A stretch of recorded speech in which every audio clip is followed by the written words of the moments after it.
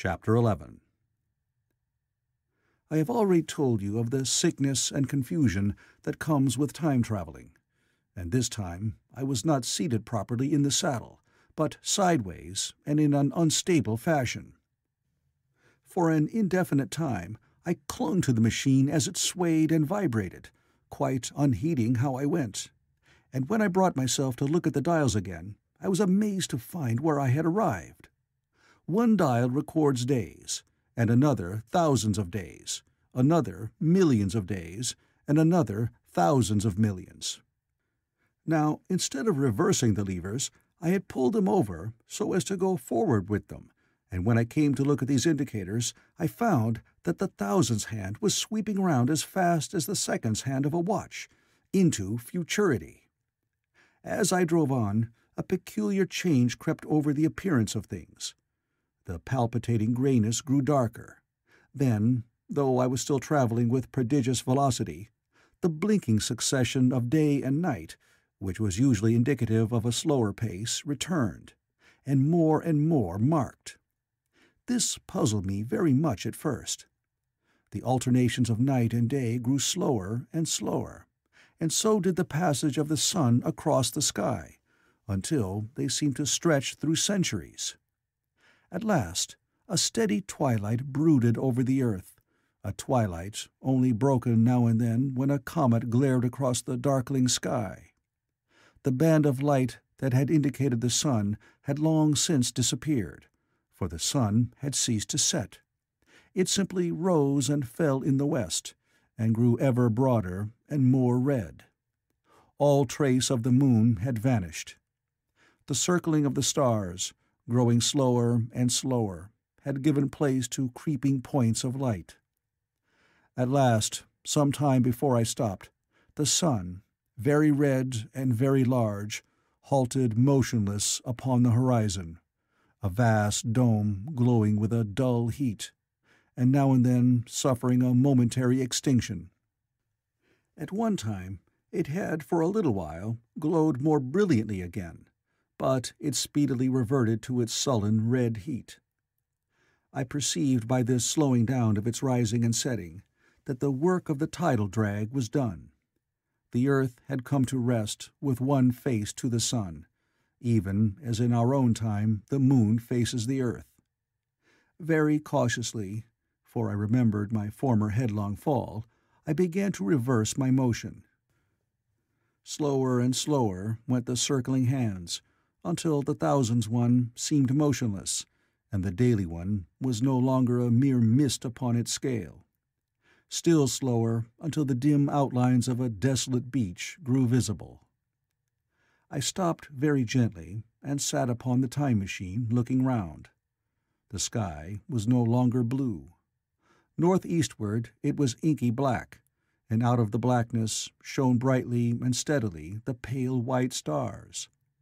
Overhead it was a deep Indian red, and starless, and southeastward it grew brighter to a glowing scarlet, where, cut by the horizon, lay the huge hull of the sun, red and motionless.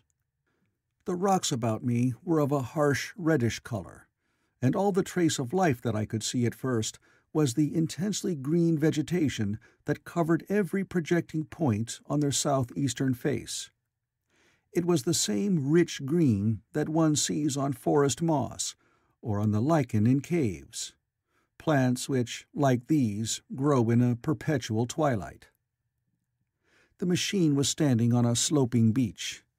The sea stretched away to the southwest, to rise into a sharp bright horizon against the wan sky. There were no breakers and no waves, for not a breath of wind was stirring. Only a slightly oily swell rose and fell like a gentle breathing, and showed that the eternal sea was still moving and living. And along the margin, where the water sometimes broke, was a thick incrustation of salt, pink under the lurid sky. There was a sense of oppression in my head, and I noticed that I was breathing very fast. The sensation reminded me of my only experience of mountaineering, and from that I judged the air to be more rarefied than it is now. Far away up the desolate slope, I heard a harsh scream, and saw a thing like a huge white butterfly go slanting and flittering up into the sky, and circling, disappear over some low hillocks beyond. The sound of its voice was so dismal that I shivered and seated myself more firmly upon the machine. Looking round me again, I saw that, quite near, what I had taken to be a reddish mass of rock was moving slowly towards me. Then I saw the thing was really a monstrous crab-like creature. Can you imagine a crab as large as yonder table, with its many legs moving slowly and uncertainly, its big claws swaying, its long antennae, like carter's whips, waving and feeling, and its stalked eyes gleaming at you at either side of its metallic front?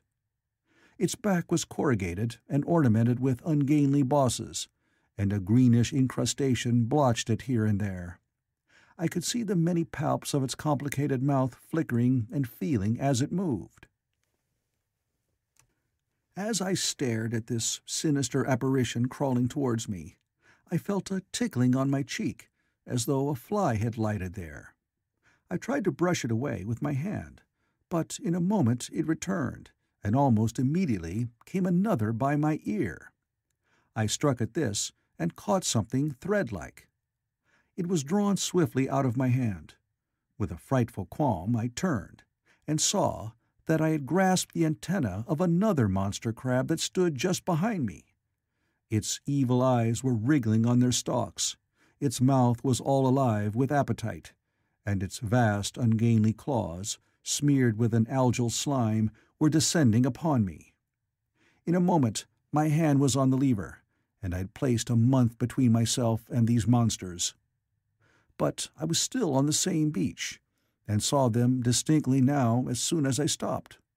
Dozens of them seemed to be crawling here and there, in the sombre light among the foliated sheets of intense green.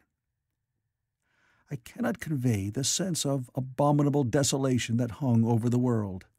The red eastern sky, the northward blackness, the salt dead sea, the stony beach crawling with these foul, slow-stirring monsters, the uniform poisonous-looking green of the lichenous plants, the thin air that hurts one's lungs, all contributed to an appalling effect. I moved on 100 years, and there was the same red sun, a little larger, a little duller, the same dying sea, the same chill air, and the same crowd of earthy crustacea creeping in and out among the green weed and the red rocks.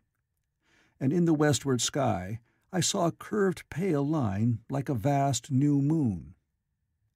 So I travelled, stopping ever and again in great strides of 1,000 years or more, drawn on by the mystery of the earth's fate, watching with a strange fascination the sun grow larger and duller in the westward sky, and the life of the old earth ebb away.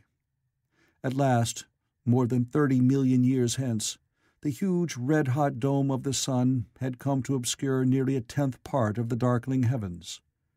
Then I stopped once more, for the crawling multitude of crabs had disappeared, and the red beach, save for its livid green liverworts and lichens, seemed lifeless. And now it was flecked with white. A bitter cold assailed me. Rare white flakes ever and again came eddying down. To the northeastward the glare of snow lay under the starlight of the sable sky, and I could see an undulating crest of hillocks pinkish white. There were fringes of ice among the sea margin, with drifting masses further out, but the main expanse of that salt ocean, all bloody under the eternal sunset, was still unfrozen. I looked about me to see if any traces of animal life remained. A certain indefinable apprehension still kept me in the saddle of the machine. But I saw nothing moving, in earth or sky or sea. The green slime on the rocks alone testified that life was not extinct. A shallow sandbank that appeared in the sea and the water had receded from the beach. I fancied I saw some black object flopping about upon this bank, but it became motionless as I looked at it, and I judged that my eye had been deceived, and that the black object was merely a rock. The stars in the sky were intensely bright and seemed to me to twinkle very little. Suddenly, I noticed that the circular westward outline of the sun had changed, that a concavity, a bay, had appeared in the curve. I saw this grow larger. For a minute, perhaps, I stared aghast at this blackness that was creeping over the day, and then I realized that an eclipse was beginning. Either the moon or the planet Mercury was passing across the sun's disk. Naturally, at first I took it to be the moon, but there is much to incline me to believe that what I really saw was the transit of an inner planet passing very near to the Earth. The darkness grew apace. A cold wind began to blow in freshening gusts from the east, and the showering white flakes in the air increased in number. From the edge of the sea came a ripple and whisper. Beyond these lifeless sounds, the world was silent. Silent? It would be hard to convey the stillness of it. All the sounds of man, the bleating of sheep, the cries of birds, the hum of insects, the stir that makes the background of our lives, all that was over. As the darkness thickened, the eddying flakes grew more abundant, dancing before my eyes, and the cold of the air more intense. At last, one by one, swiftly, one after the other, the white peaks of the distant hills vanished into blackness. The breeze rose to a moaning wind. I saw the black central shadow of the eclipse sweeping towards me. In another moment the pale stars alone were visible. All else was rayless obscurity. The sky was absolutely black. A horror of this great darkness came on me. The cold that smote to my marrow, and the pain I felt in breathing, overcame me. I shivered, and a deadly nausea seized me.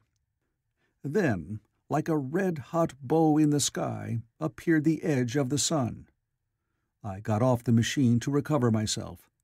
I felt giddy and incapable of facing the return journey. As I stood sick and confused, I saw again the moving thing upon the shoal. There was no mistake now that it was a moving thing, against the red water of the sea. It was a round thing, the size of a football perhaps, or it may be bigger, and tentacles trailed down from it. It seemed black against the weltering blood-red water, and it was hopping fitfully about. Then I felt I was fainting. But a terrible dread of lying helpless in that remote and awful twilight sustained me while I clambered upon the saddle. End of Chapter 11.